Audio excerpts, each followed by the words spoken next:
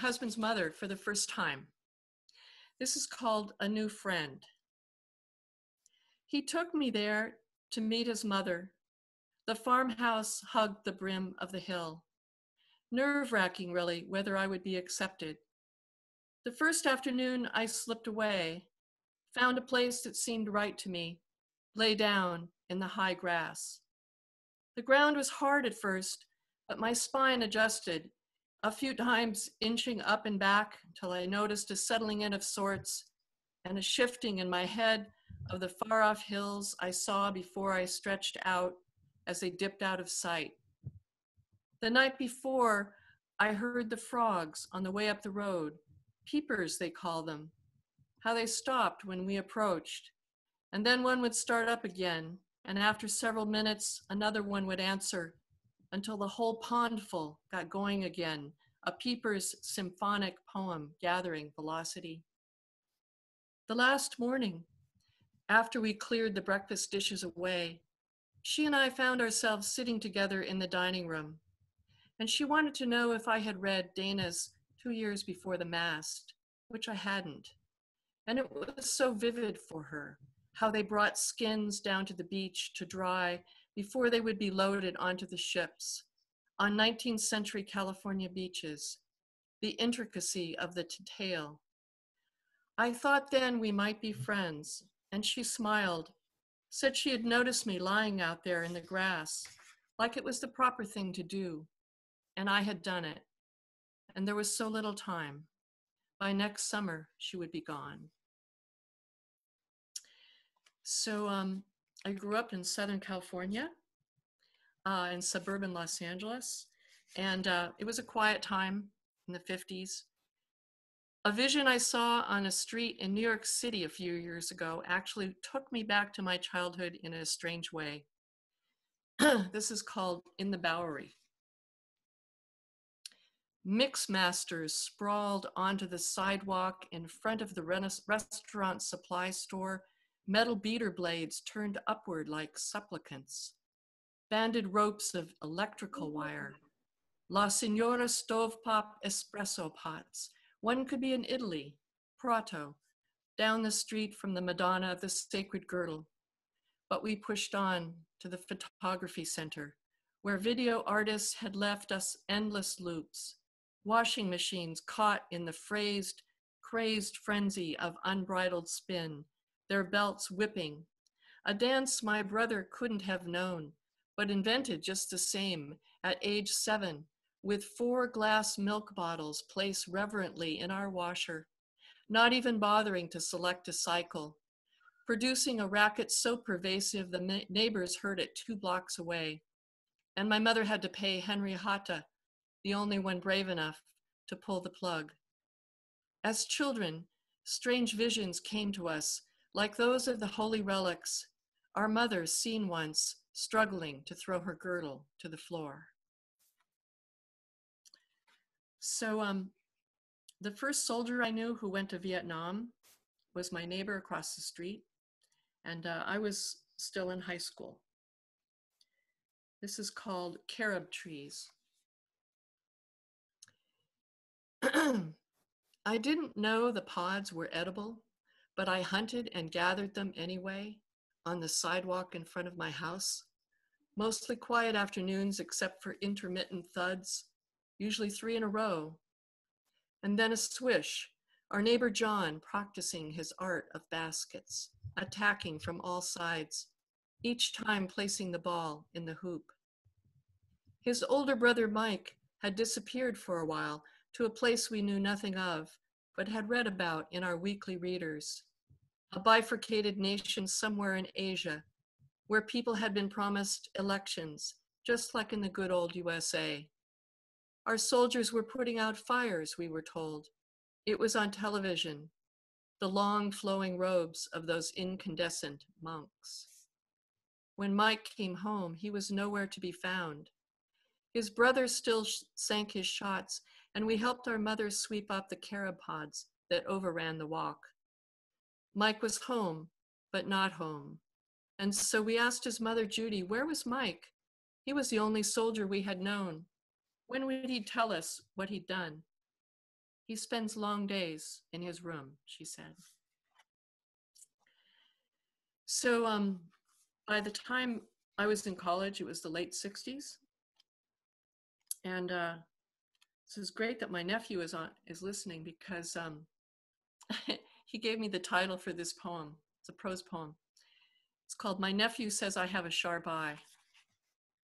My nephew's not really in this poem at all. He just gave me the title. It was in the last Episcopal church I visited that I saw it, next to the Reverend's throne, where he sits when not speaking, a bottle of hand sanitizer on a white doily. And I wondered if it were a protection against blasphemy, a weapon for purification, or even a new requirement before offering the host, immediately conjuring an image of the priest in hairnet and plastic gloves. And I thought back to an earlier communion in my college church, where we had been shown a documentary about the American bombing of Hanoi. And afterwards, we ascended the stairs and partook of the sacrament. We touched each other and our food. We broke off pieces of sourdough bread and passed around a cup of Dago red San Francisco wine, imagined how we would demonstrate in the streets, spread a message of purity, true cleanliness turning out to be no easy solution manufactured for a plastic bottle. And it sounds like I wrote that last week, but it's in my book, and it's from a few years ago. So things never change. I speak of we, meaning our generation, we of course had the best music. And you may not know this, but Georg Friedrich Handel lived in London in a flat which several centuries later was next door to one occupied by Jimi Hendrix. And there's a museum there now. So I imagine them somehow living there at the same time. This is called Handel and Hendrix in two adjacent flats. Collapsed the centuries, Georg Friedrich moves in, finds Jimmy next door. The voice of him that crieth in the wilderness, up against purple haze, excuse me while I kiss the sky. Handel hires soprano Kitty Clive, a voice to crack the Messiah, and Hendrix loved a wind, a girl called Mary. Foxy lady, you look so good. Handel kept calling Kitty back, though she was a handful. Speak ye comfortably, to Jerusalem cry unto her, resonating with not necessarily stoned, but beautiful. Jimmy clipped a curl from Mary, stowed it in his boot, maintained their connection voodoo style. Handel's wig was full-bottomed, a fugue in itself, unraveling like the voice of Clive. They asked Jimmy, are you experienced? He learned about his neighbor, played Handel riffs, bought vinyl water music, heard the rivulets in his repeated lines, hey Joe, I'm going down. And down he went one night, too much Vesperax. Handel died blind at home, his mate next door, comatose. So every guy I knew was trying to figure out what to do about the draft, whether to run or hide. One casualty was a friend I studied with in Italy in 1967. This is called Lake Trasimeno, 1967 for Don. My idea in Assisi had been to inspect the frescoes, Francis handing his clothes to the poor. Sign me up for the contemplative life. Not so fast, you said, having made arrangements for us to be agents of good, shifting books in a junk shop in town. The owner pleased. Hitchhiking back to Florence was less straightforward, and for hours we stalled on the road beside the lake, the very one where all those Romans fell, their leader, Flaminius, impetuous, lacking in self-control. Your father's plan involved the army, something I didn't know at the time. Hannibal's men hid in the shallow water, using hollowed reeds to breathe, and surprised the Romans, who saw nothing in the fog, the sound of their trumpets lost, 15,000 of them killed in battle or drowned. For our country, not all the losses were in Vietnam. They say you dreaded being shipped out, snatched relief from pharmacology, heard trumpets in your head, then ended your life. Livy tells us how when the mist cleared off, the bodies were revealed. The ambush was complete. Little carrot. Yeah. And then go to test speakers. Oh, we did that already. Go to audio settings. I just lost her. Okay, then go back.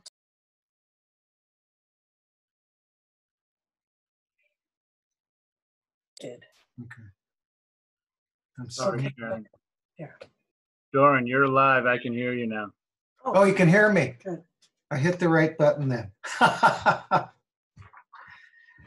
I missed the last couple minutes figuring that out. So we're just segueing into my reading right now?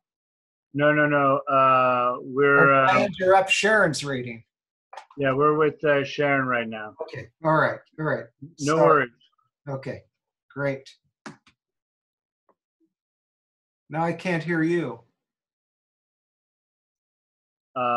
Sharon, you can unmute. I hear Bob. Okay, can you Now hear I me now? hear you. Yeah. Okay, so we've gone from Italy. These days, almost every day we're looking at the photo of the enemy, a virus that twirls around in front of us, the same photo, the only photo. This is called Just Look, Don't Touch. Why does the enemy look so festive? A spherical ball with red pom-poms, staring at us from the news summary, our message devices, the science hour. Surely it's not Christmas yet, the season of red ornaments twirling as one brushes past the tree, ruddy faces smiling as we brave the snowy cold. They say the protrusions allow the thing to grab onto us, our cells, the lining of our lungs. Think of the way the jacks in our palm tingled. No, not like that. I wonder if the image is copyrighted, if someone gets the credit, makes $1 million, puts down their camera, swears never to use it again. So the days start to run together, don't they, these days? This is called Poemless Monday. On a day with no poems, decisions populate the screen. Aging in place versus living abroad, how the weeks have sped by, confusing for us which day is for garbage alone, rolling out those lonely blue carts, leaving the recycling aside. How many days left to us as we check off indecipherable calendar entries, hoping to make legible our names on the urine sample jar, studying the reference range for pH and specific gravity. At some point, we ask ourselves just who is going to read the poems we've hidden in our Emily Dickinson drawers? And what is an executor? Who dictates to the secretary our druthers, our inheritance, and what will survive, shorthand or scribbles? On the other planets, the ones we think are inhabited, what decisions are made there by those faint figures, their habits unknowable? What is daily, they might ask? What is ongoing? What are poems?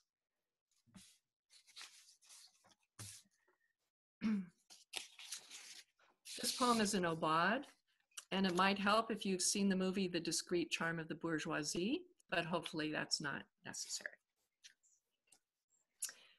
Aubade. Sometimes the journey is arduous, but the effort is left out of the narration, which is why we are slammed with the vision of 3 heat-stifled French couples wiping their brows, staggering on the road again and again in Buñuel's film. He wants us to understand the actors, even the real people, don't always arrive easily at their destination. I remember large stones in the road as a path wound up and around. Intermittent signs said to keep going, the car having let us out on the highway so long ago it was now late afternoon. Shadows hiding the rocks we stumbled upon, obscuring view of the plateau we were aiming for. where we arrived in the dark, Auberge de Jeunesse, the youth hostel of Cassis. And now we are truly seeking youth, but not finding it.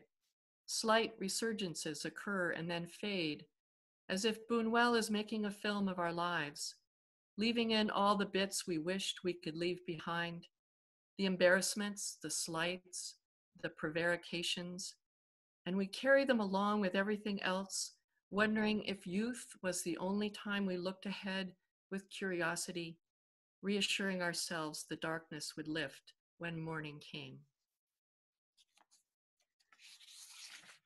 There's so much to be angry about: injustice, oppression, the fate of the earth. This is what I heard upon waking. I thought I heard the earth groan as if it couldn't go on much longer, as trucks far off on the highway sang from the weight they bore, driven to make one last run before morning, as if children had been lined up to sing, woken up in the middle of the night but wouldn't perform, and whined instead, a chorus in unison, transfixed by the baton that tried to lead them, frozen in the upswing, startled by the view. It only takes a few drops of water on the rim and one finger on the edge of the glass to begin a slow circling.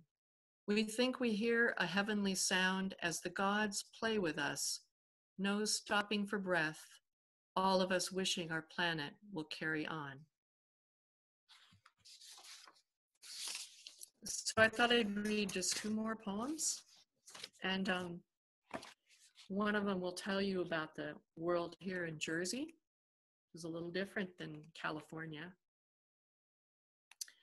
This poem is called Reassurances. Northeast of Newark, at the Alexander Hamilton service area, the baby changing station hugs the wall next to the Sharps depository. Yellow legs stand in the mudflats of Hackensack. The drawbridge, weighted on one side with blocks of concrete, waits for the tipping point. Nearby, in the supermarket, a sign reminds the customers, do not bring shopping carts into the bathroom with you. They will be safe outside the door.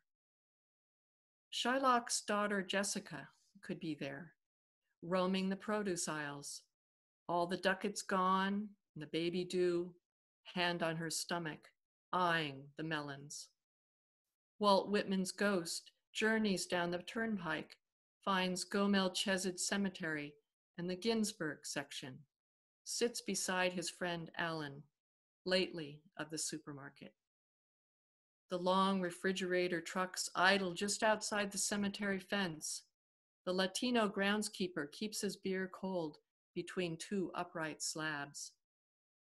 At the mortuary office in the adjacent Catholic cemetery, the secretary has never heard of Ginsburg, but exhibits a slight galvanic response to the word howl.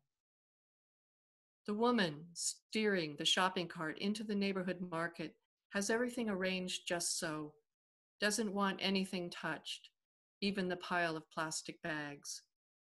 Whitman tells her not to worry.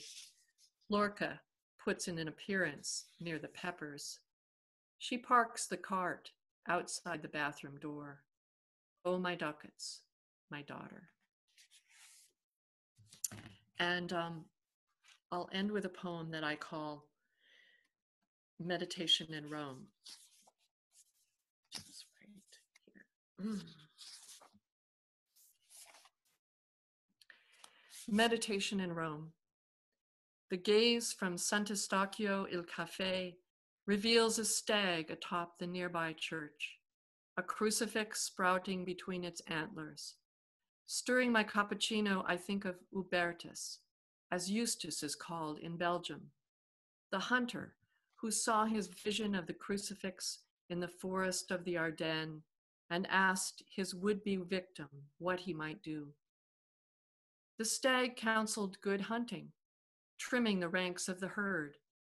I think of the X's spray painted onto the carcasses of fallen deer in my neighborhood, marked for hauling away. Fallen, perhaps overused as a euphemism for dead soldiers, as if they had merely stumbled, breaking rank in procession towards the enemy at Waterloo, Quai San, Canduz. In my Amerika, gun cases beckon. Designer bags hold personal revolvers. Video games tally the number killed. For the game player with his joystick, the one who flunked anger management and blamed the schoolmates who mocked and bullied him, who now focuses his aim on the heads of children in the crosshairs. Inside the church lie the bones of Sant'Eustachio, painted onto the dome above, the wings of the Holy Spirit flung wide. Thank you. Thank you so much. That was really fun reading to you guys. Thank you, Sharon. Right. You see, Yeah, Should I mute myself? that was great. Thank you so much. Do you have any other upcoming readings in the coming days or weeks, months? No, I actually gave a reading in virtually in New Hampshire a couple months ago, and for an organization I belong to up there called the Scriven Art Colony, I think it's called. But that's the only thing I've done recently.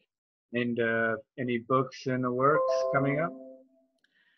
Well, it seems like you know, the time in between my books is usually about right. So there was like 2006, and then this is last year. So, you know, this is last year, my book, and I don't know if I'll be having a new book that soon, but who knows? Sometimes you got to hurry up when getting at my age. Thanks again, Sharon. Shall I mute myself? Sure, that's okay. Unless it's quiet there, you can just hang out with the mic on. That's okay. I'll be quiet. But go ahead if you want. You can mute yourself. Now we'll move to Doren. Doren, just say test for us or something, just to make sure. can you hear me? Great. Yes, loud and clear. Thanks, Doren. Doren is a poet, a mixed media artist, literary critic, composer of Poetic Prose Monologues, and his work has appeared in a great many publications, 5 a.m., Kayak, if we all remember Kayak, Exquisite Corpse, you know, all the great mags that we love to read. And his book, Twin Extra, a poem in 3 parts, Wild Ocean Press 2015, was nominated for the National Jewish Book Council Award in Poetry. And in 2020, Spuyten Duyvil Press published his monograph, Apocalypse Contemporary, on Sharon Doubiago's book, Naked to the Earth. And highmoonoon Books published Not Fade Away, Poetic Prose Monologues, 3 sequences. Doren is Emeritus Professor of Creative Writing and Literature at Foothill College. Thank you, everyone, for joining us tonight and your patience in troubleshooting here. Doren, go ahead. Let me get you spotlighted here. Okay. Excellent. All right. So I'm going to read from my new book, Not Fade Away. And just came out, and it's 3 longer poetic prose monologues. They're kind of like hybrids of prose poetry and poetry. The title itself, though, I mean, obviously, some of us are familiar with the, you know, the Buddy Holly song, Not Fade Away. And although that was on my mind, the title was inspired actually by Shamus Haney's translation, or bringing into modern English, an old Irish poem from the Middle Ages called Sweeney Astray. And the epitaph comes from a section in that poem where the anonymous narrator says, "You crowd my head and fade away and leave me to the night." And the thing that struck me about that passage was, well, how we all are facing that night when we're just left alone with our own solitude and our meditations about the world, about what's going on, about our dream life, and about death. So it also kind of humbled me that this was written like in the 14th century, which was then even a translation of something that was written in the 12th century. And that this continuity of poetic accountability is such an old tradition to belong to and to always find remarkable.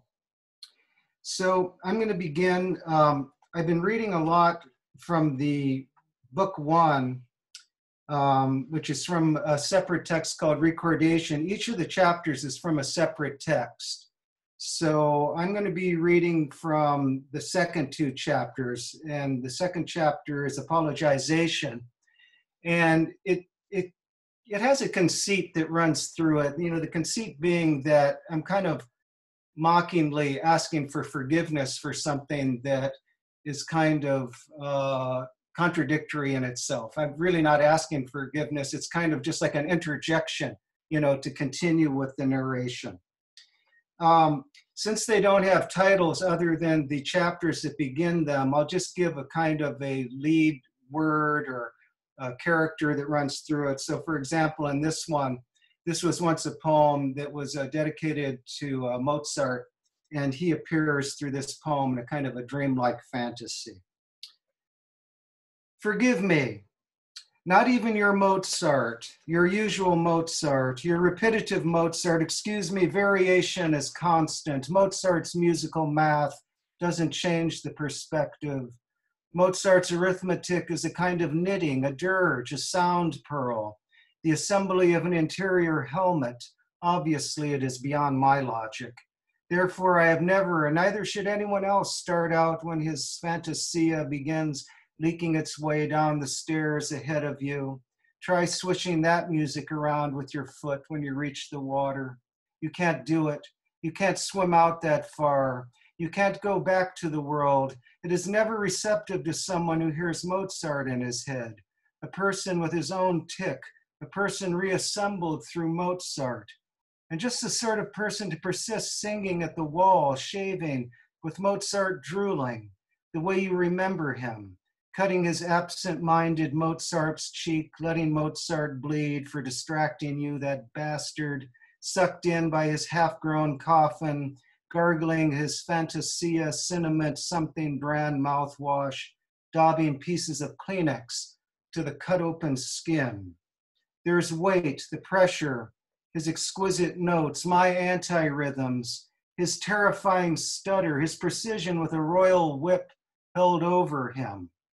The abrupt threatening passages, the flying by numbers, the old math of euphoria, comparable numbers for melancholia, to assure yourself, to get through the waking phase, to prepare you, don't know what till you get there, his calculations, you were meant to hear them measured, you were meant to recount Mozart in your head, keeping him there, assuring you it's the natural course, Mozart eating the last of your apple streusel, your herring, brick after brick of packaged freeze-dried coffee. He was counting something in his head, listening along with you to the same Mozart, recording, pleased with Mozart's rhythms. A pitcher of black tea later, you're watering the red sage. Mozart is out of it. Forgive him, he's reading the toothpaste box for microwave instructions, thinking of microheat, thinking of alternate sound. He had a face like a 3-foot sore, perplexed lethargy, lethargic perplexity, headbanger in my head to Mozart, of all the fantasias, of all the heads to be inside a head, of all the sounds to extend my hearing as far as the pressure points, in my left pinky. Why does the mind create an involuntary trickster like Mozart? The minuetto part of the recording determined the mood. The patterning in the wall determined the mood. I didn't know what I was standing in, propelled down the slope, the unfamiliar stairs again. The ceiling was lower. No, I was walking upward. I wasn't walking on a standard floor. I don't think there was a rectangular parameter foundation, walls supporting girders, bolted stud plates. Forget about it. Excuse me. The wood surfaces were all rotten, including membranes under the sunken threshold. It personified something, an interior fate. It was a kind of retrieval, my positivism. I didn't expect this Mozart. How does the unforeseeable become inevitable? You wonder if the inevitable really was unforeseen. I was preparing. You foresee mistakes. Sometimes they outwit you. Don't get cocky. It isn't meant to be the final version. Of course it is. And so forth. I felt defiant from the start, defiance, the unforeseen. What am I saying? Mostly I was awake in a void, and not the last time. I lived in a kind of undertow, an undertow. An undertow of what? It's all an undertow. It's just an undertow. So as the monologue proceeds, like characters come into it that I address or that address me. And this is a passage on the hero. In another intrusion, it's said in the book on the hero, when you reach the red salvia, metahorsa, you'll find a cardinal honeybee tapping a blossom off the stem. Pick up the phantom limb. To reach it, you'll have to go through a roll of chicken wire 40 feet thick. Make that 53 feet. It'll seem like 500 lineal feet of wire by the time you get through. You'll know when you've come to the end of it, when a boy and his constipated goat approach you for money. Give him the sage petals to heal the animal.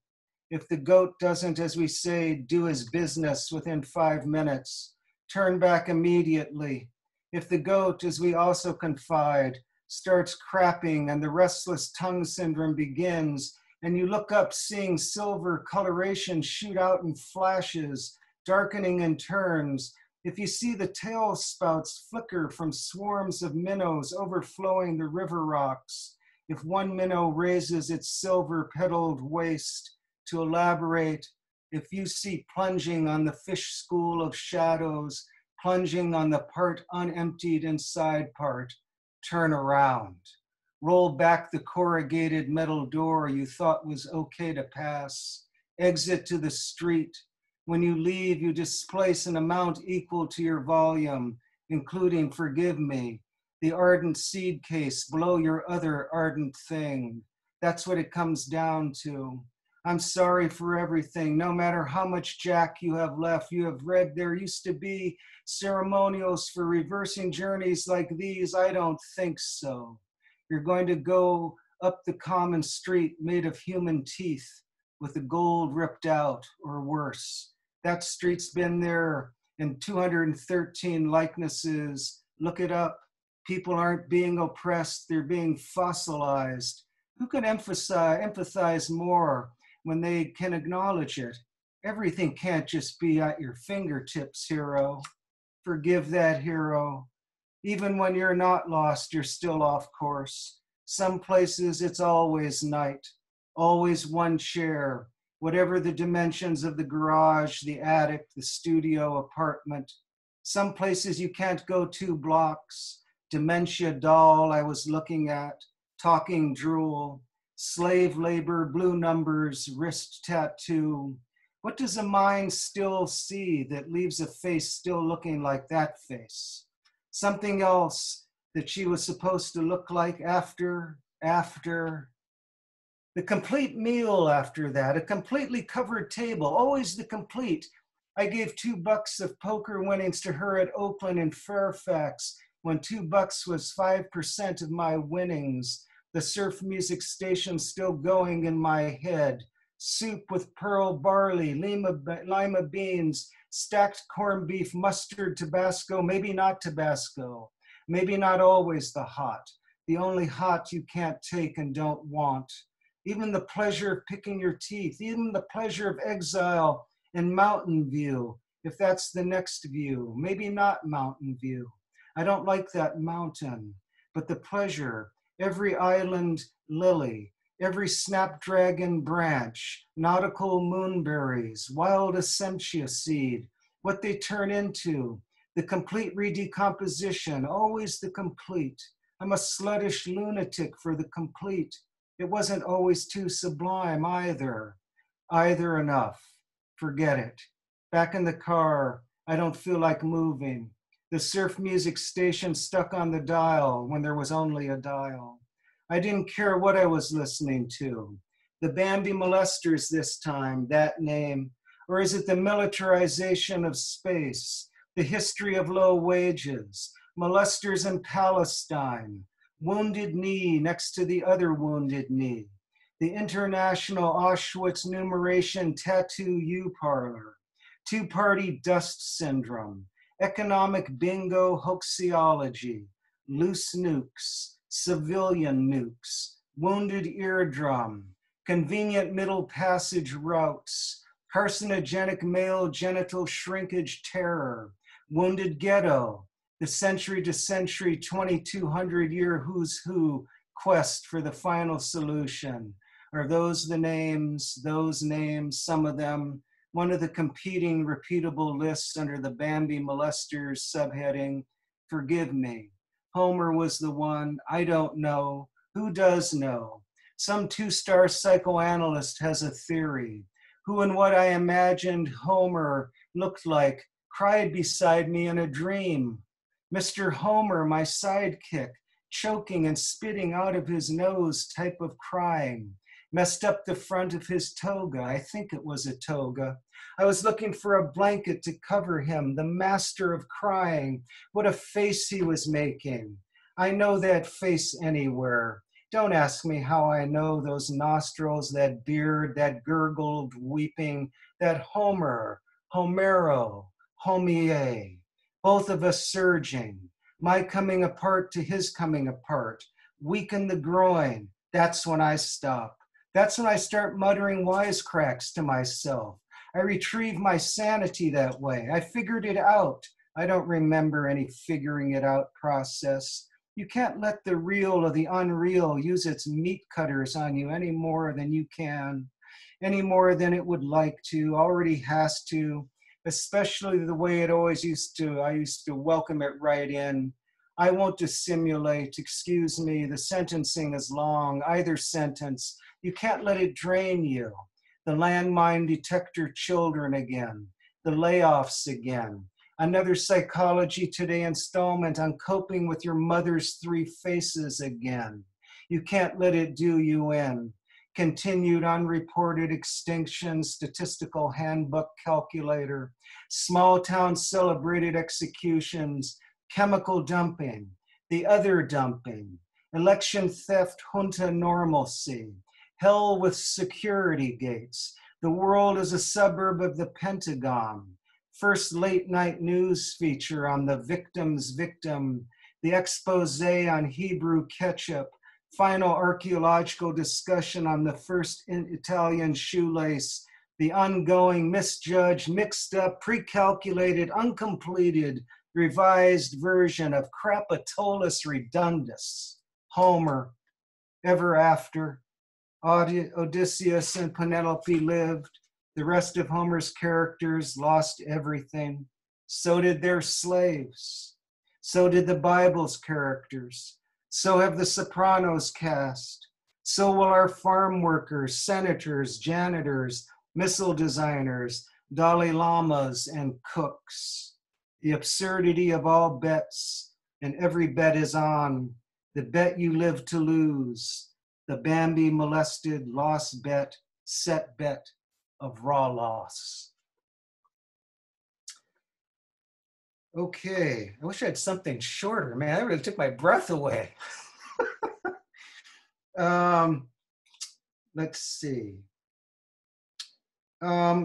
This picks up with the undercurrent or the undertow that occurs at the end of the Mozart poem. Okay, say it is the undercurrent or the undertow. You come back from the undercurrent, one foot still in the undertow. And what kind of a person has a desire like that? There's nothing but unfittable pages, perplexed pages, all the pages until empty of pages. There's nothing but outside forces, optimism, insufficiently, impractically, the stasis of excess, the exhilaration of incompleteness, the misrule of chance, convinces, connivance or not. The worship of pages is endless. I need a new hat. Man, I need a different head. This time the hat with a harder brim to withstand the undercurrent and the forewarning of the less erratic currents, if they are currents. If that were someone in there other than him, what else would I inquire about? What else would he remember or concede that hasn't already been unthreaded or stifled? The worship of sex is endless. Every matinee, I remember them. I read the permanent monogamous version again. The title to the song in my head, You, I think I would like to. Maybe it was a random phrase I mistook for a song. There was no melody. All the follow-up tunes have the same innuendo. The Pillow Book after 27 years. The Kama Sutra after middle age. The ongoing, unpredictably, irregularly. Say it's the undercurrent, and say it doesn't always elevate, and it does, and it discontinues, and refortifies, and revertifies. The longer it all goes on, the more indeterminate, the less indefinite it is, predicting the face you look at in your head. It really is that vague. It really is that precise. Just a second. Just a second. I saw my hair as a boy. The people around me spoke with assurance. The faces had definite affection. Agony has the kind of setup you can't recognize at 5, to the degree you can at 6, to the degree you will lift the agony binoculars to. We rode into the lake. I wanted the duck on my knee. Elation unnullified. From my bench, the hibiscus blossoms looked so pale, watermelon red, they appeared like a formation of powder, almost blurry. A breeze increased the effect, the pallor matted in wrinkles. I could hear the rock band Slave Behave, which meant the opposite. There was no melody. There was something else. It was another dialect. There was a kind of breath. It came from the direction of the Tower of the Winds, Athens, 1977. Athens, 1987. Both Julys. It had sprawl. Twice there was no rim. The tempo kept rising, kept trailing off. It seemed from one of the cats picking over the food wrappings. Half of the copper sun left the columns. It coppered indefinite awareness. It made me shift. You get a craving. You get a pressure. Okay. This one, I suppose if I were to title it, I would just call it The Metal Feeling. But again, it flows in and has its kind of an indeterminate connection with the rest of the monologue in this sequence here. And again, it's part of the apologization, so it has, you know, the conceit with the forgive me. Forgive me, right off, excuse all esoteric faults. You ever get the metal feeling? I heard a way out cardinal singing, putting down a signal. My whole torso was a metal shutter. You ever get the scorpion dream and the cardinal is in it and the cardinal can't get off the ground? The wings or something, the weight or something, the mental lifting, the chest armor pulling it down, the defective instinct or something. You're suffocating in a blue beak and the scorpion comes out for you, cardinal on the ground. We're made of that too. more the kind of cardinal that it's sane to be, the kind of cardinal who can't sing serenades inside a nest, the type that comes down to the ground to sing, and scorpions listen for that voice. That's the kind of music, other than taps, they listen for. Then they snap you. I had the middle feeling. Forgive me, the debt you get is the debt you need it to be. You add it up and take it out. You do it, you stop doing it, you do it again, you overdo it, you write it down, you forget to do it, you don't do it enough. You tally everything, you can't find anyone else to do it. You make up and thrust out your notes, cardinal on the ground. You put on metal, you don't know what you're wearing. You break what protects you, it's practical to you, your mixture. You're something to remember things by.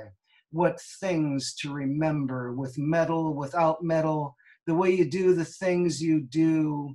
You ever get the wrong direction in the wrong place at the wrong time in the wrong city, at the wrong apartment in the wrong mindset in the only way possible and no way around it, because those were your cards, your outside forces, your aversion to forces, your habits, your mumbly peg, your 47 jobs labor myth. Forgive me, I'm talking about Tasmania. The sense for caution, the Tasmanian devil eating scorpions live, hunts for scorpions. Scorpions are their delicacy. Along the way, on the way out, there are delicacies. Those Tasmanians were my totem. What they ate, when they eat it, the delicacy you need to absorb until you're out of the wrong side, the wrong step, and the wrong Tasmania. What the hell was I doing in a Tasmania, wiping glass on the wrong side of the window? Birds, scorpions, devils that aren't monsters, the storm that waters language in the cracked parts of the body, your head a blur of repeated pages, and you get the metal feeling. You get depression's upside down wing. As far as Tasmania, what it took for a while, what the rhythm gives back to you, what it's ready to unleash again, in case you think you can joke around when you come out of it. Okay, I'm gonna read one more. I have time for one more? Am I okay with one more? Okay. This is kind of a, I won't explain it, I'll just read it. Again, historical characters are always appearing in my work, other poets, other musicians, every so often a revolutionary. And in this one, I have a particular empathy for Toulouse-Lautrec, and I've dreamt about him a few times. I love his art and have a great sense of empathy for who he was and what he did. Okay, sex was astronomical. Sex was everything you needed it to be, to the point of dictation, and it was. The ceiling was a fountain, your nerves, either pelvis, bra straps or erotic ladders. Smoke had the taste of lobster and Caribbean habanero. When you came with everything, everything else, nose hair, everything, toe flakes, the heel of your socks, Moses in the reeds, the memory of ivory soap, both pinkies. We juggled around with the main position.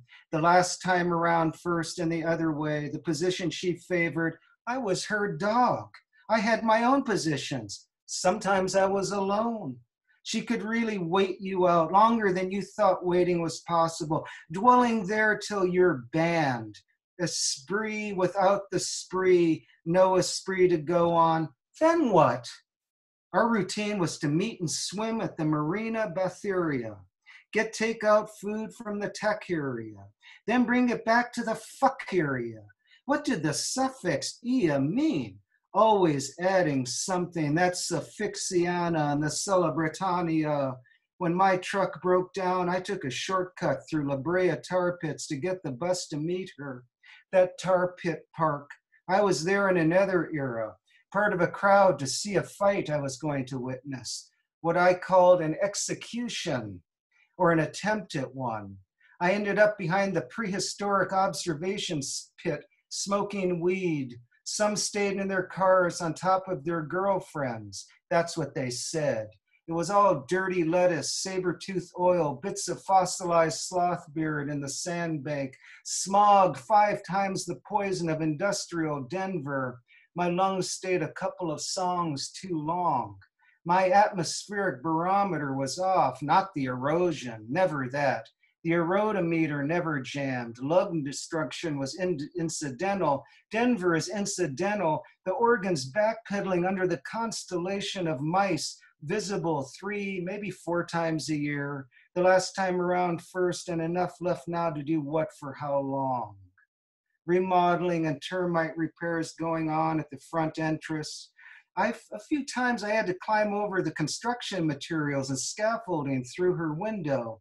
Me and Toulouse-Lautrec. My version, the 2 of us. Toulouse had painted his throat. He thought he painted it open. He wanted to say what it felt like, how it singed him to himself after it singed him to her. Those words wouldn't come out. How much sympathy did I need? One thing that stood out on the windowsill shelf of Susie Bleaky's apartment, that toy cow with metal or aluminum covered hoofs. It could have been something sold cheap in Tijuana. The on switch was broken. There were horse or cowhide pads on the hooves under the forelegs, and Venus of Monrose shaped hindquarters curved to make a grinding motion, smooth down what lies under her or behind her. Then I heard a drawer opening. I woke up. There's a rhythm in the drawer pull in her hand that woke me. I would know who's making that sound anywhere. How did that purple finch's nest fit between stucco and the downspout bend, and the moss on the last rafter tail? Fascia board, another width, alert, sleek, peeping finch head at her window, seeing it, me and Toulouse-Lautrec, the melancholic alphabet, her fleshy ankle, the rest of it regretful, semi-accountable, not as dismissible as you used to think.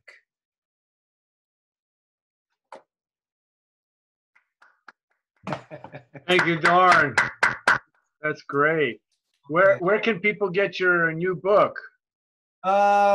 You can order it from, I guess you can get it at Amazon or highmoonoon books, or at my own website. I'm at dorenrobbinswordpress.com. It's a new website that was just completed. Or at the publisher is highmoonoon books, and that's high like high, and then moon, O-O-N. So he kind of blends the 2 words together. Highmoonoon. Great, great. Sharon, where can we get your book? My book is Will There Be Music, and it's available on Amazon. You can get it from any independent bookstore. Just order it. You know, the Cherry Grove Collections has it all in the system. Right. Yes, you can order at bookstores too. You forget because I haven't been out to a bookstore in 3 months. You know. And preparing as we speak. Yeah. Thank you, Sharon. Thank you, Doren, so much for participating. And you know, Sharon, it's what is it? It's 11:10. That's okay. You're good. Okay, great. Sure. You're in New York time. Yep. Thanks for sticking around. We have the open mic coming up now. Go ahead, folks. Type your name in if you want to join us on the open mic. It's 1 poem. It's 5 minutes. Nothing racist. No images of bums. You know, nothing. No nudity. Thing like that. You know, just like in any well-read open mic, we're pretty open, but yeah. So visit the bar, and we've got free food, whatever you've got in the fridge. You know, that's right. That's totally right. like totally free, and grab your wine, and yeah, and donate $1 on Square each to Works and PCSJ. That's right. We have the cheese, we have the crackers, pineapple. I'm looking at the chat room now as people are signing in, and remember also that we have the San Jose Poetry Slam. You know, that's still in town, and that will begin activity as soon as we can have participants enter Caravan Lounge. So stay tuned for that. And then next month at Well Read, we're going to have Janine UC featured, along with Sacramento Poet Laureate Emeritus Indigo Moore, who is now also residing, I think, in New Jersey. So we're going to continue on this West Coast, East Coast jaunt. So I've got now, if you have any questions for me, let me know. I have Bill will read. Okay. And we also have Larry Hollist. Okay. And Elizabeth. Okay.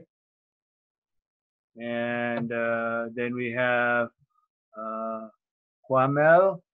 I hope Lo Angeles for open mic.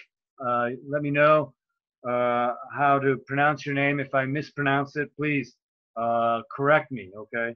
Don't let me go without the correction. Mary Marcia. And then we have Janine UC. Okay.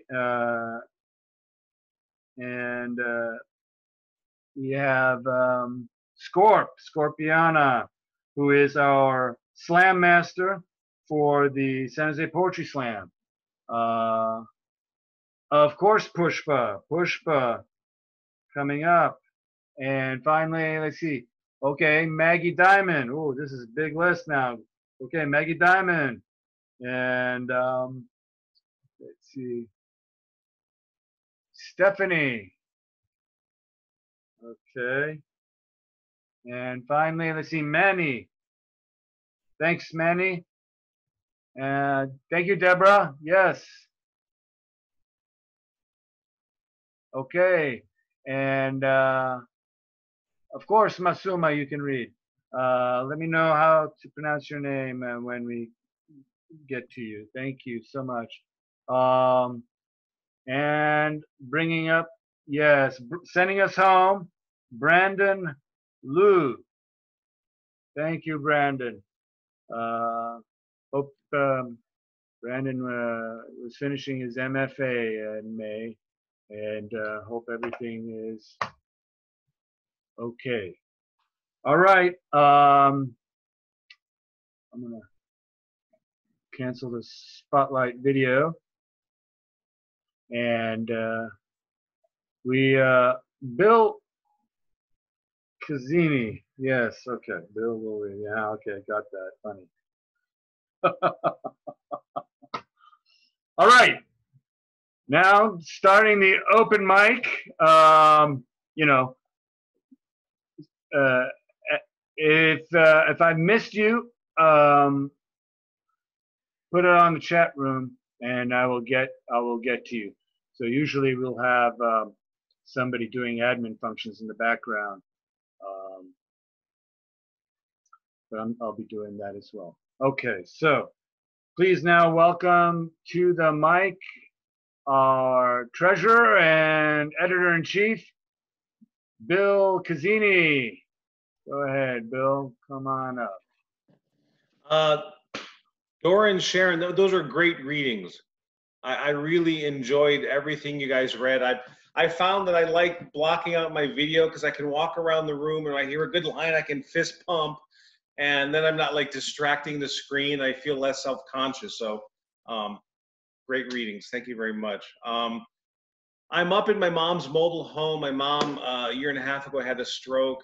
She's now in a wonderful facility that can actually help her grow. My sister was just with me. We're selling all of the possessions in her mobile home. We're selling her mobile home. We have a contract. It's kind of actually a really positive, good little week to get that stuff moving forward. And after taking my sister to the airport to help with some shipping, I came back home. I started reading the haiku that people submitted. And one of those haiku just immediately struck me. I wrote this poem that I'm going to read now. It's roughly titled The Curse That We Ask For. The Curse That We Ask For. So here we are at the Sacramento airport, the side road shipping stations. Linda packed the cedar chest. The great Aunt Helen passed to Mom. Wisconsin to California. That Mom surrenders post-stroke. All of the children know the scent, but Linda adored. Now a box on a scale to ship to Alaska. Linda guesses the weight to the pound. Good ending. Thank you, Bill. Now, please welcome to the mic, Larry Hollis. Larry, unmute yourself. There we go. There we go. Good. Oh, yeah. All right. Thank you both for the reading. I'm glad Allen Ginsberg was mentioned. This poem I wrote today is influenced by Allen Ginsberg. It's called Hum Wall, H-U-M, Wall. Hum Wall from Allen Ginsberg. Whom build wall? Mexico build wall. Whom build wall? Mexico build wall. Whom build wall? Mexico build wall. Who build wall? I build wall. Whom build wall? I build wall. Whom build wall? I build wall. Well, where build wall? On the border. Where build wall? On the border. Where build wall? On the border. Where build wall? Around my house. Where build wall? Around my house. Where build wall? Around the house. Whose wall? My wall. Whose wall? My wall. Whose wall? My wall. Whose wall? Our wall. Whose wall? Our wall. Whose wall? Our wall. Whose wall? Black Lives Matter wall. Whose wall? Black Lives Matter wall. Whose wall? Black Lives Matter wall. Where's wall? Black Lives Matter Ave. Where's wall? Black Lives Matter's Ave. Where's wall? Black Lives Matter Ave. What lives matter? Black lives. What lives matter? Black lives. What lives matter? Black lives.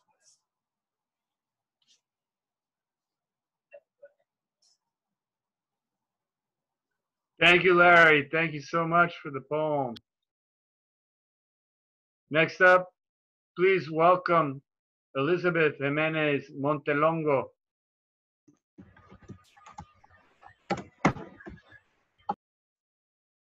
Hi, Elizabeth. Oh, let's get you unmuted here.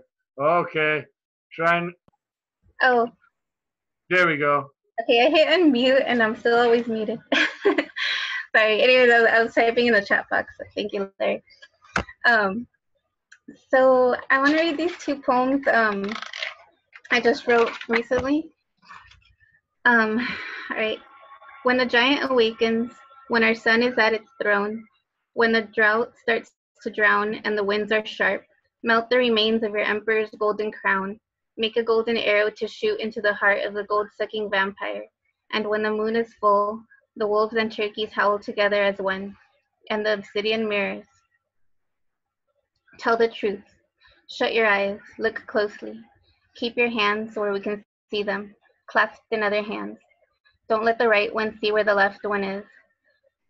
Leave your old skins behind to dry in the sun. Emerging back into the world from an introspective rest, blow a song into the wind in harmony with another voice. Let the echo condense into thunder clouds. The lightning bolts burn, but the precipitation cleanses and soothes. Make our hands clean. And when the clouds reveal the sun, the glow from above equals a one from below. Nourishes what grows in between. That plant, the one with the white flowers, the one that grew over bones, the one with all the red fruit. The fruit is for everyone. Go on, take a bite. So that is one. Thanks for listening. And I have another one. These are really recent. So they're in like a draft form. So hopefully I can read it properly.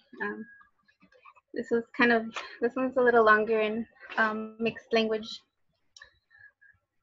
Alright. Tacos de lengua, you force-fed me, and now I can waggle my double-edged tongue right back, a flinty, sparky weapon, electric currents right into my pen, writing to you words held in for 500 years, from the genes in my blood to the genes that spill my blood. Y aquí en este banquete de tacos y lenguas, y tacos de lengua, una gran reunión de pedernal, fuego, sangre, historia. Here I speak words that burn, that spark fires that spread, fires that burn, bonfires, fires that burn out, fires that leave ashes, ashes to cover my body in, ashes to weep in, creating rivers of ink that tattoo the body, that tattoo the soul, ashes to fertilize the roots, and ashes where roots find other roots, roots that move, roots that shake, roots that rattle the ground, a ground of ashes, under which lie bones, bones that won't lie still. I saw them rise and connect, I saw the skeleton come together. Dancing skeleton, dancing with the corn plant, madre maíz, and neither had roots. Holding hands, no triangle, a circle. Cycling, spinning, up into the air. Chose to stay here, return to earth, feet on the ground, roots in the earth, roots in the ashes, on the bones that won't lie still. Rising from the ashes, rise from the ashes. I rose from the ashes. Ashes to ashes, ashes on my forehead, ashes in a cross burned to ashes, they painted on my nopal. And I'm going to strike that lengua on another. Ay, que chispa. Ashes, ashes, but I refuse to fall down, even when I'm 6 feet underground. And mira como le hago. I'm a lengua that you label me with. I am my thoughts that I nodded to. I am the palabras you all shoved in my mouth, but I spit them out in a different order, and I order them to emerge, spill in chispas, run in ashes and tears, and from there, where my 2 brown feet are planted, rises a Quetzali phoenix, with a long coiled body that rises into the air, feathers, maíz, and white flowers, que llueva, into rivers and lakes and underground, into oceans and humidity, sips of lágrimas to lágrimas, tears to tears, que llueva, and may the plants grow tall. All right, that's the end of it. Thank you for listening.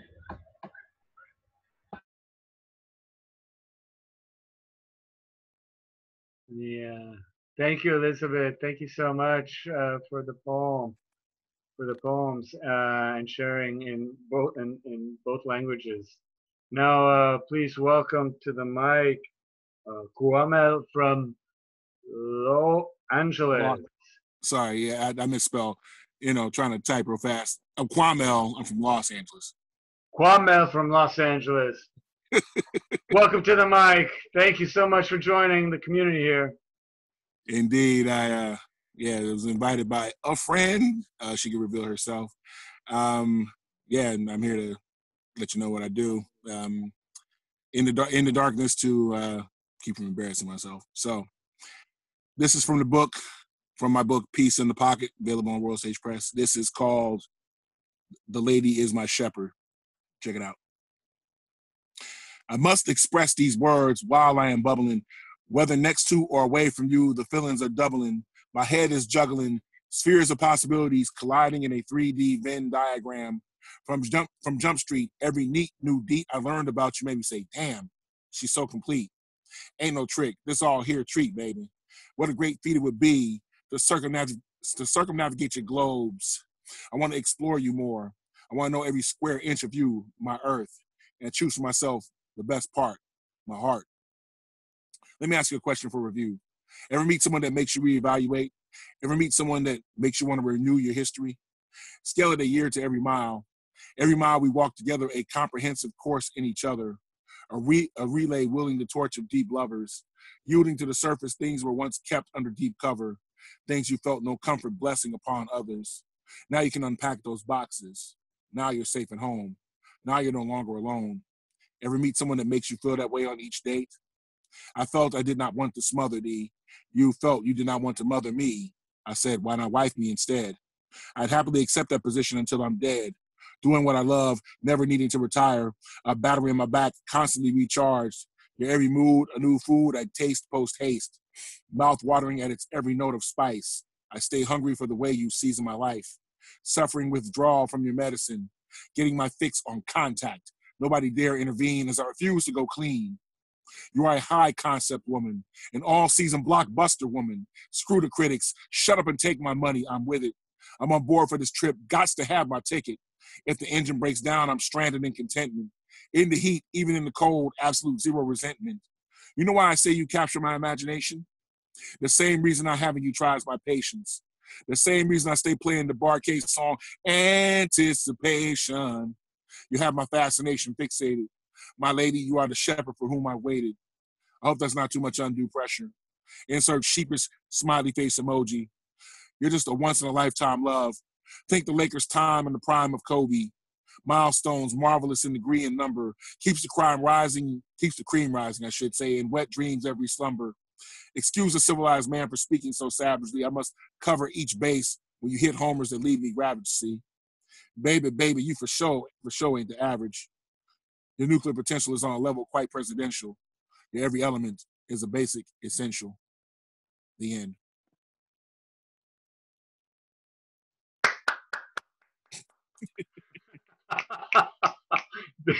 You gotta have some claps and clicks. That's great. Thank you so much for sharing. I'll do better next time. It's great. Join us next month from Los Angeles again, okay? Yes, indeed. Thank you, sir. Next up, we've got Mary Marcia Castley. Let me get you up here, Mary Marcia. Just a second.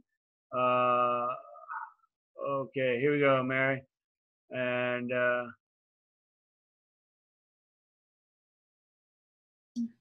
okay. Where are you? You can't see me, and the reason is because there has been a glitch with the upgrade of Zoom that my camera won't work. I'd have to quit and come back. Okay? So we'll just do a little poem. Okay? Is that all right? You got it. That's okay. Okay, I'm sorry you can't. Away. Cool? Yeah, sure. All right, I'm gonna go. This is from a longer poem, Twilight Refuge, but this is for Sharon and Doren. Okay. Where can we lose ourselves? Where can we find the titles of all those books? The library is closed. But I love the entrance of night bluebirds that at night add and subtract volumes. That's it. Thank you. Thank you, Mary Marcia.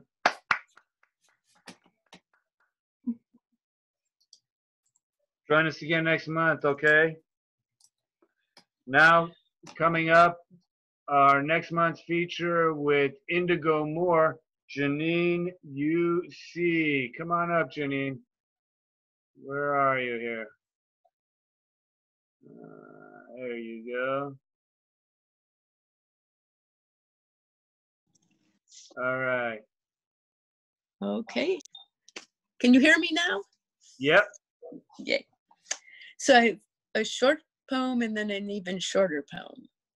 All right. Fear of causing damage keeps us quiet. Listen to the silent ones. We know how much hurt resides in words. And then another poem.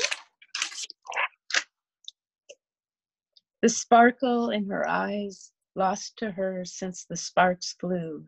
Sizzle of electrical fire still burns inside her.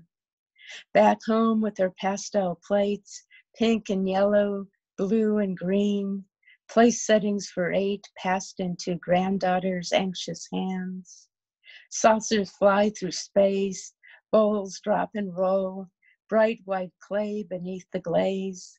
Granddaughter collects their shards in a clear glass jar. These puzzle pieces form a mosaic made from past particles, a gift of the present, any family's future.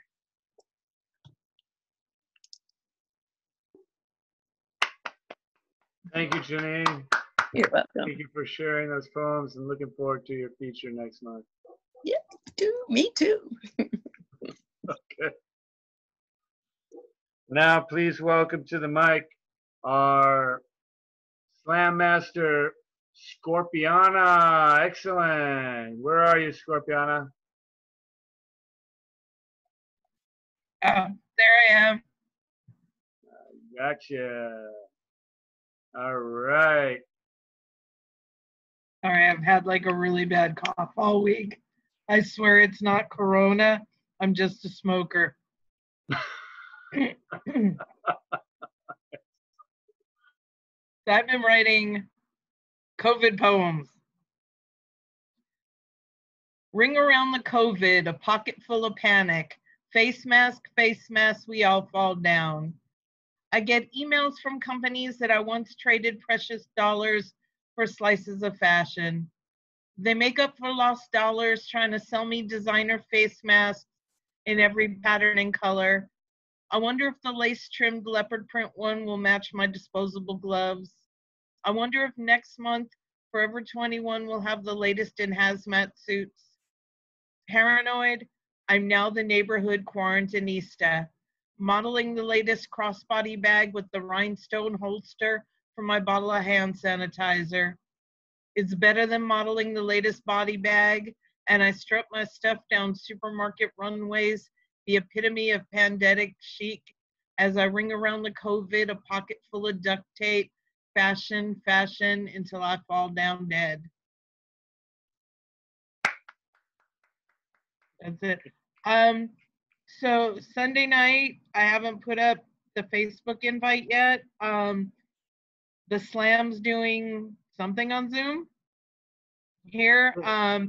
It's gonna be a little more open mic, and we're gonna be kind of doing a priority because I want to give voices for like the Black voices in the community, because we like still right now we're still going through protest, but at the same time I don't want to forget that it's Pride Month. So instead of an actual slam, we are going to be doing an open mic, and priority sign up on the list. I want everybody to come and watch, but we are making priority for Black poets and queer poets. We're going to have a feature, and I'm totally blanking on who the feature is that we have popping up. Last month's slam was really kind of slow. It was our first time doing it on Zoom. So we had like quite a few people come watch, but we only had 2 poets wanted to sign up. So we just kept going like head to head with the 2 poets, but it was a lot of fun. And, you know, until we can, you know, actually start meeting up again safely in public, you know, glad we have like this platform to still keep doing stuff. Great. Well, great to hear that. And people can get the info from the San Jose Slams Facebook page, right?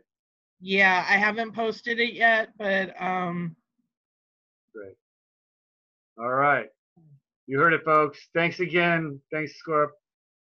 Now, please welcome to the mic, Maggie Diamond. Come on up, Maggie. Where are you? I'm here. All right. All right. I wrote this in February, but it seems so, well, yeah.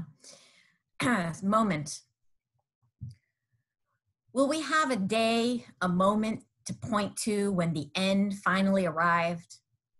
A Wednesday afternoon in the Senate, a Thursday night in Parliament, a Tuesday night in November, or was it September, or 1984, or before?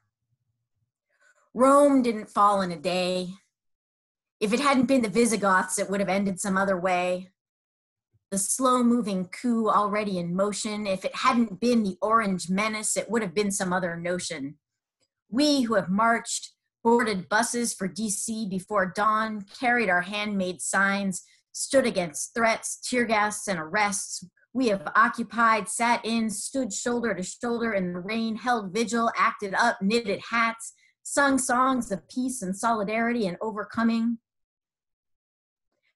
But it turns out we are overcome, with bills to pay, masters to serve. Perhaps we get what we deserve. The slow death of dreams deferred, justice denied. For so many, we've lost count or lost hope. Will we have a day, a moment to point to when the resistance took shape at last? When the youth picked up the baton as a stake and plunged it into the machine's corrupt heart? Black lives, yellow vests, the climate march, Hong Kong protests, some other movement yet to start? The world won't be healed in a day or a lifetime. But if humanity is here to stay, things will have to change, and the moment is now. Thank you.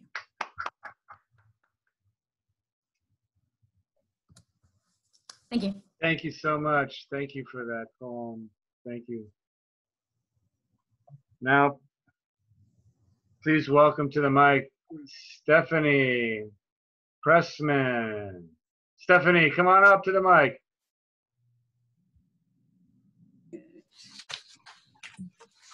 Go.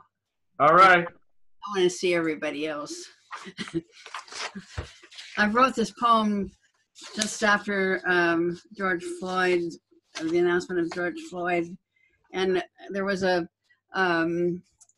article about Kaepernick, and whom I had supported all along, and I'm a big football fan anyway, but I really appreciated that his thoughtfulness and in his protests. And I find myself weeping a lot lately, weeping about the kindnesses that people do, but also all the horrors that we're facing in the last few weeks. So I wrote this call, and there was somebody who said we don't broadcast our outrage often enough. So I wrote, I broadcast my outrage. Oh, Mary, don't you weep, don't you mourn. Oh, Mary, don't you weep, don't you mourn. Pharaoh's armies are drowned. Oh, Mary, don't you weep. My San Jose neighbors set cars on fire, burst from shelter where, helpless to stop the knee from another black man's neck, they weep. Oh, mothers, weep more and mourn. With Kaepernick, I take a knee. Dear sisters, we cannot stand so much mourning. Pharaoh's armies are risen, tear gas, gunfire. We only thought they drowned, so weep at their resurrection. No loved ones saved, all mourned for.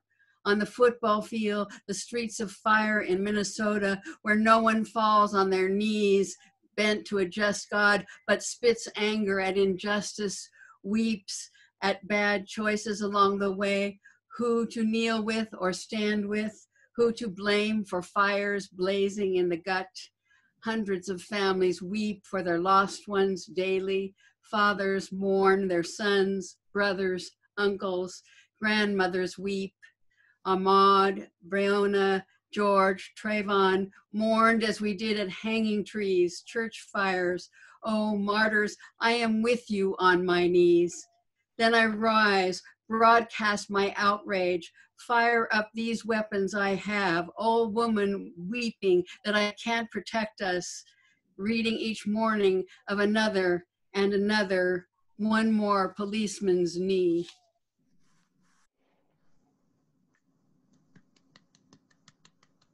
Thank you, Stephanie. Thank you so much for that poem. Greatly appreciate that. Now, please welcome to the mic, Manny. Hello. There you go. Yeah, I can hear me now. Yep. All right. Yeah, it's just some new shit I wrote that no one will probably get, but here we go. Note to self: get off your phone and write. Write your future. Write the past. Let now be the game changer. Level up. Let now be all that you are. Let now be everything that you ever thought you could be. Let now be your best life. Let now be fresh breath. Breathe and stop. We are one in a tribe on this quest of love. We imagine a brighter tomorrow. Our children are counting on us. The buck has stopped here as I restore all harmony. I am the new civilization. I end all karma, violet flame style. Transmute everyone's government name back to I am, because I am whatever you say I am. May love be the call I answer to when you call me or any one of my tribe. I am one love. I am one love. I am one love. That's all I got. Thank you.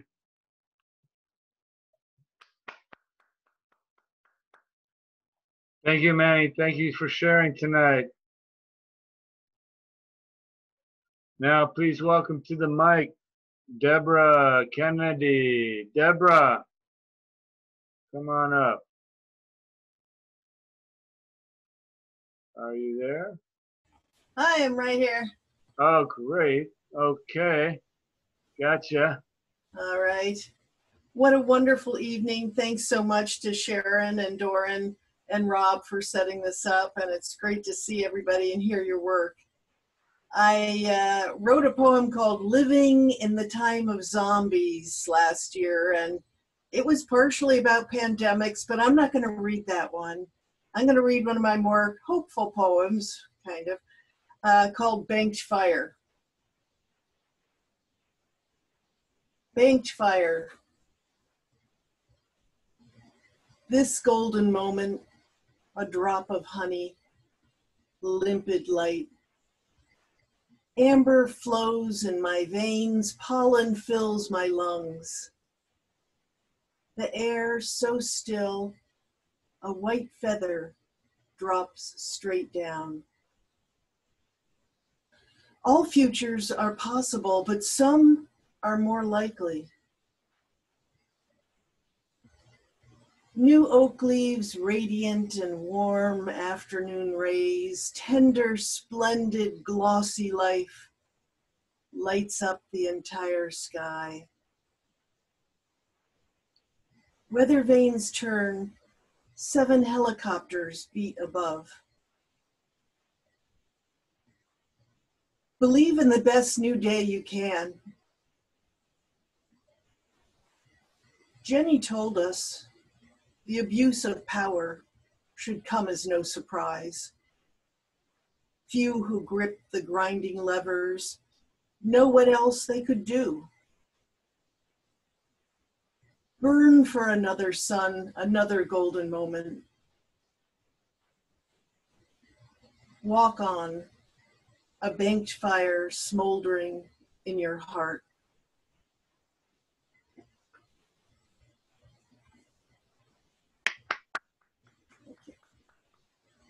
Thank you, Deborah.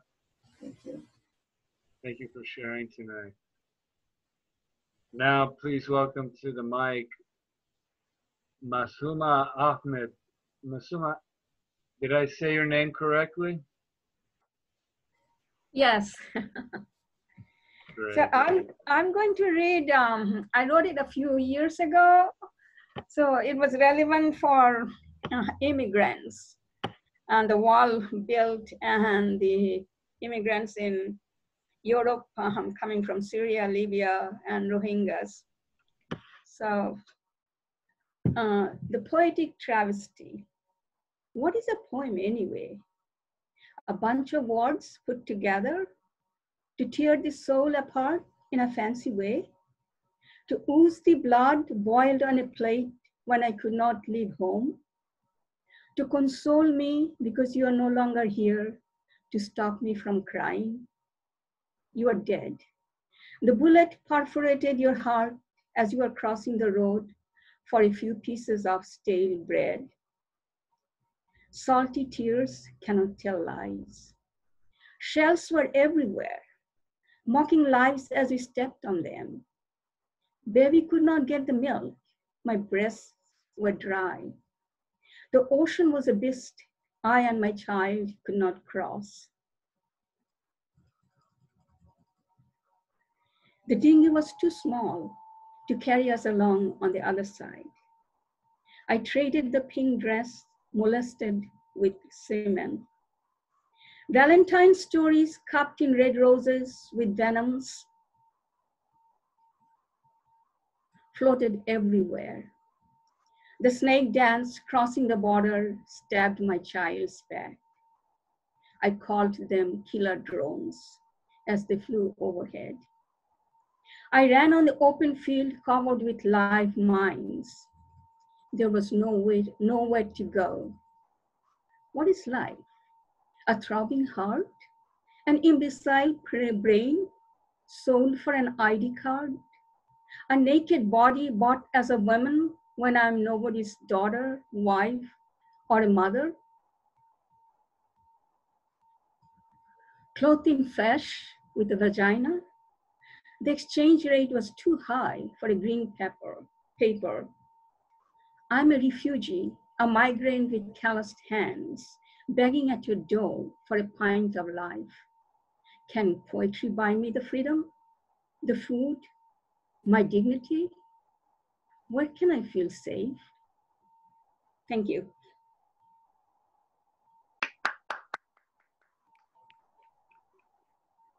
Thank you, Masuma. Now, concluding the evening and sending us home tonight, please welcome to the mic, Brandon Lou. Brandon, come on up to the mic. So much good poetry tonight.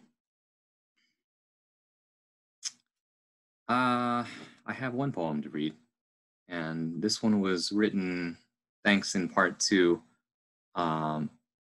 Elizabeth and all the poets from the reading Parking Lot Poets, which I attended a few weeks ago.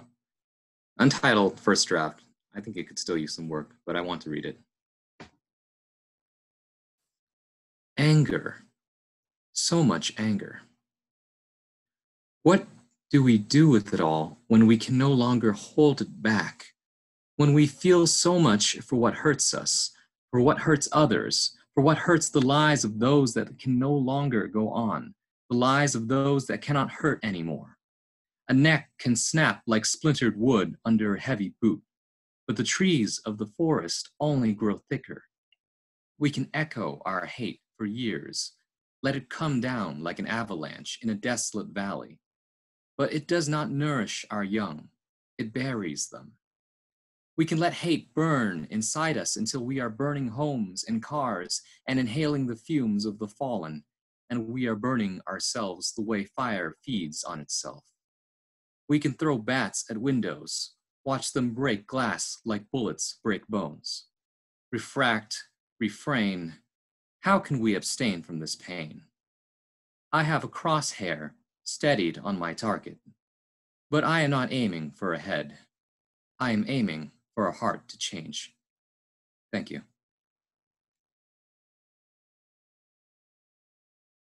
Yes, thank you, Brandon. Thank you so much for sending us home with that poem. Greatly appreciate it. And thank you to Doren. Thank you to Sharon. Thank you to all of the open mic readers. And next month, join us with Janine UC at the mic and Indigo Moore, who was Sacramento Poet Laureate and at one time president of Sacramento Poetry Center. And thank you all for taking risks, for the truth out there, and for your prayers. And I'm going to unmute everybody. And before I do that, in the words of Kwamel, I want you to all go out there and remember his words. Never diss your own words before others hear them. Thank you, Kwamel. I don't want to mute all. I want to unmute people. How do I unmute everybody? Thank you, Kwamel. Important that you said that.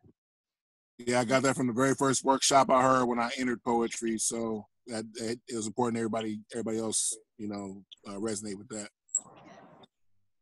We had a word for that at Waverly Writers. No disclaimers. Yeah, that's what they used to say. I just had to kind of give it a remix for the moment. Appreciate it. Well, it's really wonderful to me. Just unmuting everybody now to have everybody, give embraces. So good. Give some love to one another. That was awesome. One of my favorite poets says, "Sigo en la sombra, lleno de luz. I go in the dark, lit from within." All right. Thank you, Elizabeth, for the invite. And I can't wait to return to the Bay at some point. Yeah, you're welcome. Thanks for coming. Nice to be here with everybody. I posted in the chat, actually, while I'm talking. I posted in the chat if you guys want to join what's it called? Empowerment Poetry by People of Color. It's a new Facebook group. Everybody's welcome. And then there's Poets and Allies for Resistance. It's another poetry group. And it's really cool. I just joined it recently. So they have readings too. Poets and Allies for Resistance. Thank you, Elizabeth. You're welcome. Thank you. Sharon, thank you for the poem with San Eustochia. I have a great story about that, but it's a little long for this situation. I don't know how we could hook up. I think you'd enjoy it, though. Which poem? San Eustochia. Oh. San Eustochia. Okay.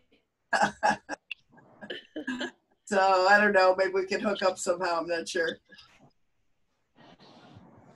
And remember, Sejour is still taking submissions. We got a few more days. We need your poem.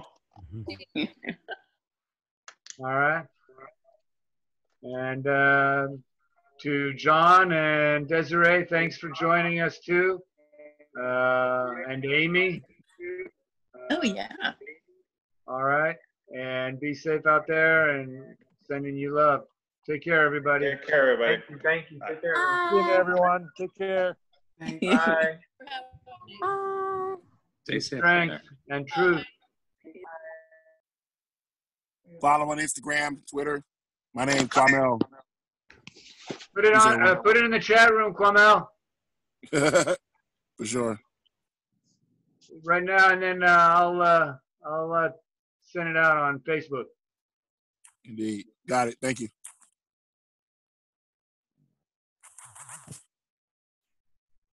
All right, folks. Hey, Rob, it would be really great. I have this great poem about not a poem, but a great story about San Eustochia, which Aaron was talking about. Maybe ask her if you could share her email or something. I've got to tell her the story, okay? It's so funny. Got it. Email me what you want me to do, and we'll get on it. Okay, that sounds good. Thanks so much for this wonderful evening. Thank you. Thanks, Masuma. I got it. Okay. Thanks, Kwamel. I got it. All right. All right. Take it easy, everybody. Thank you so much, all. Be well. Thank you.